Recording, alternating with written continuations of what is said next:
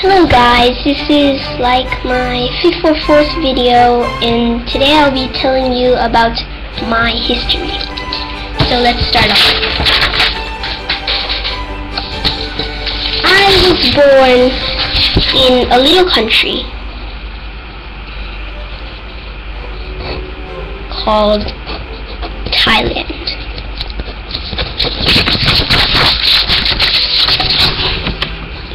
Thailand, and I stayed there and lived as a baby for around 3 years.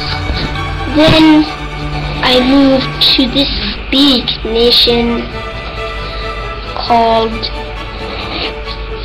America.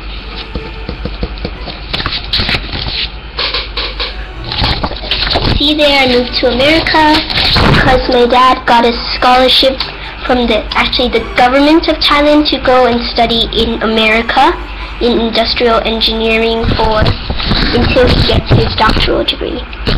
So I stayed there for about 6 years, 3 years in a state called Pennsylvania. Pennsylvania is that little square box right there. And 3 years in a state called Rhode Island. Now, Rhode Island is a very small state. It's on the east coast of America. That little square box thing right there, not the Pennsylvania, not the big box, the little square box. So it is very small, but I did stay 3 years there, and it was fairly peaceful and quiet.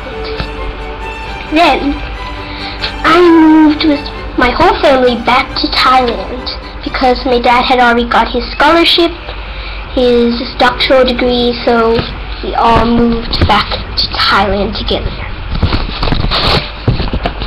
Back to Thailand. This 4 years to 6 years, moved back after 6 years.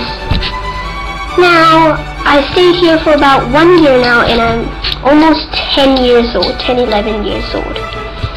And that's pretty much it for my history, except if you want to know my history in Thailand, then here it is. My history in Thailand is, I studied in a school called Siam International School for 1 year to kind of change myself, adapt myself to the hot climate.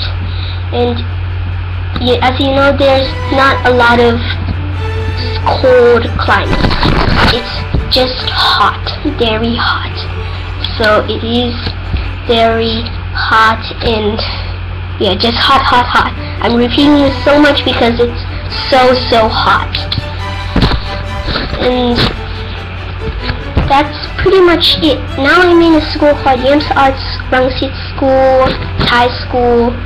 Not many air conditioners, the food is terrible, but who cares? I have a lot of friends, family, and things like that, and that's what's important. So, thanks for viewing this video, and be sure to subscribe to my channel. Bye!